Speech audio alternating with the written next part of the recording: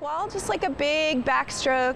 In the Sunshine State That back wall is that left heel finds the floor. and across the country, I'm coming into your steady down dog. many yogis are grabbing their mats and finding nirvana in the most unusual of places, beer breweries. We're making yoga really accessible for a lot of people that normally wouldn't set foot in a yoga studio. Like Carlos Vargas, a first-timer at this class at Miami Brewing Company. What was the most difficult part? Probably the dog with the leg back there. That was pretty rough. We make it sound so easy, don't we? Most of the newbies are men who admit they're sticking their legs in the air because of the alcoholic reward at the end. Did it work? Yes, he did a great job. Did it because the girlfriend wanted me to come and free beer. It's nice to get a buzz after working out. Right hand behind.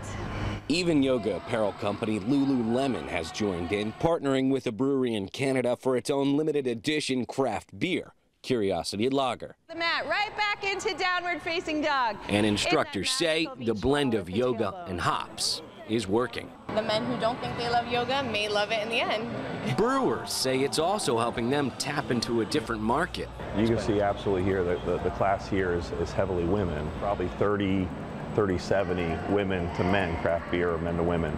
But this is certainly going to help, without a doubt. Get really light in the fingers here.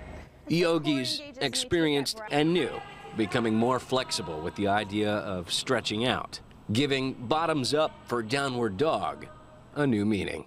Oh my God, that's big. Joshua Plogel, The Associated Press. We can add in a little back bend here if it feels good.